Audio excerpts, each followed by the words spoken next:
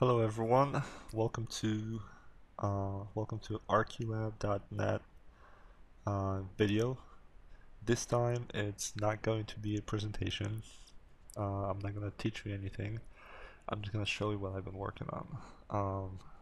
Yep, it's a little bit of a show off. Sorry about that, but higher forces intervene and I can't really share the exact specifics of this workflow. So I'm just going to show you what I've been doing, and at the same time demonstrate what's possible with Dynamo and Revit, uh, Revit API to be exact. So not too long ago, um, a client, has contacted me and asked about possibility of automating documentation workflows. And I was given the sample file that you can see on my screen. It's just a bunch of kernel walls. And the question was, is it possible to automate creating a floor plan of each one of these walls and creating an elevation, and then throwing that stuff with some annotations on a sheet? And I was like, yeah, sure, let's do it. I'm pretty sure I can prototype something really quickly in Dynamo, and that's how I went about this. So this is exactly what I'm going to show you today. So we have this floor plan. It just has a bunch of kernel walls, and the idea is that we create a floor plan for each one of those. So I'm gonna just launch up Dynamo and pull up one of the definitions that was working on.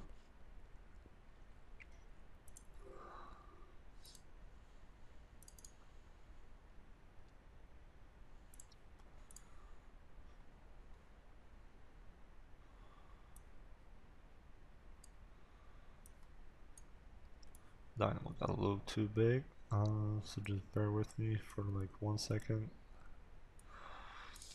Does it fit it to my screen? Okay.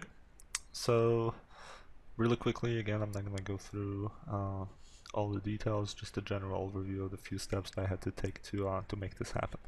So first thing that I did was collect all of my walls by level, and then I made sure I excluded anything that might be a curve-based kernel wall, like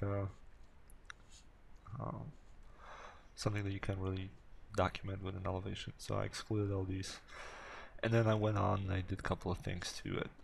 First I created a floor plan for each one of them and bounded around that kernel wall.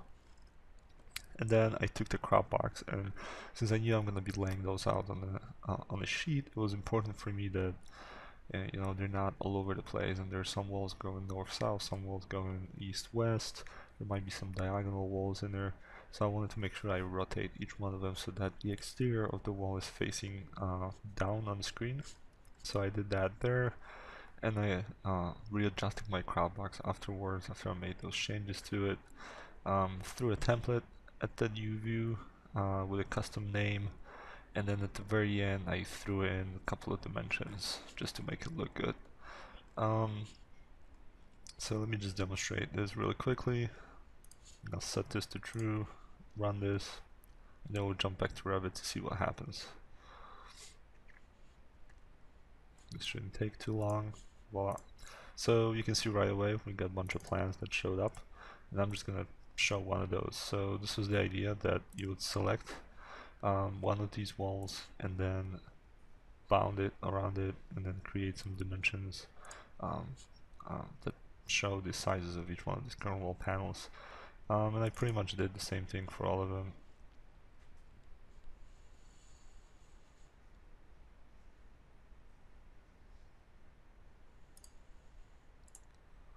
So here's another one, and you can see an example of the wall, like a corner wall that I wanted to exclude, so that's not part of that.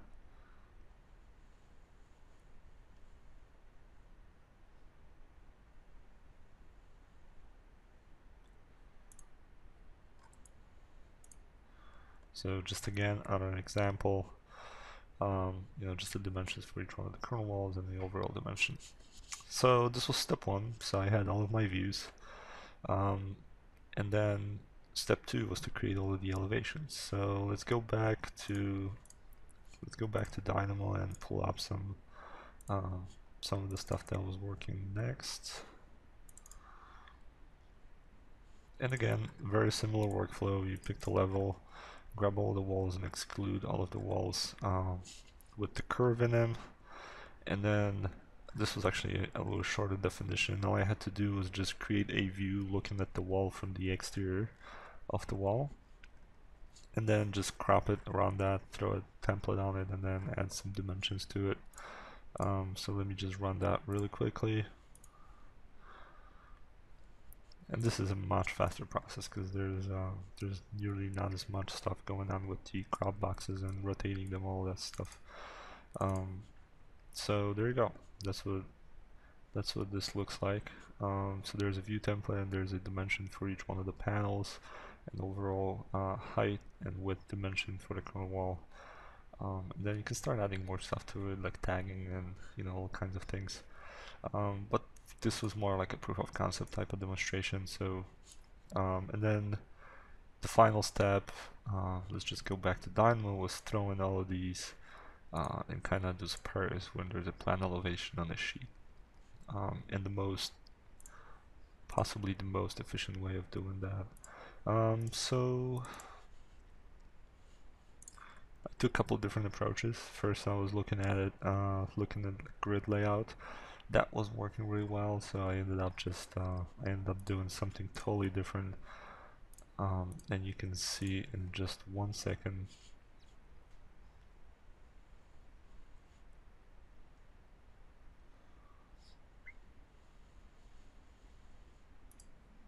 So there you go.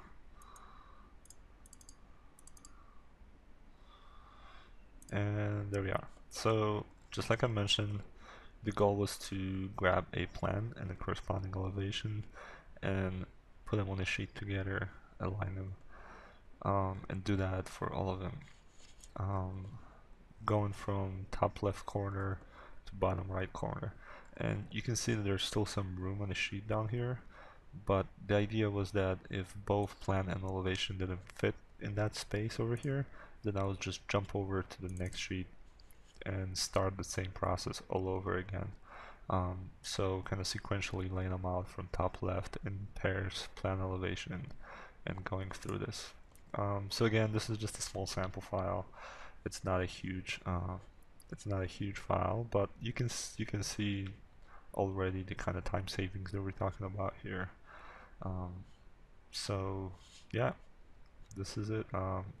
Obviously this wasn't the end goal. I'm not nearly as comfortable with Dynamo as I might be with the Revit toolbar. At the end of the day, I ended up creating just a tool on the Revit toolbar, just like one of these buttons that I made for Grimshaw. And yeah, thank you so much for tuning in, and hopefully you guys enjoy this.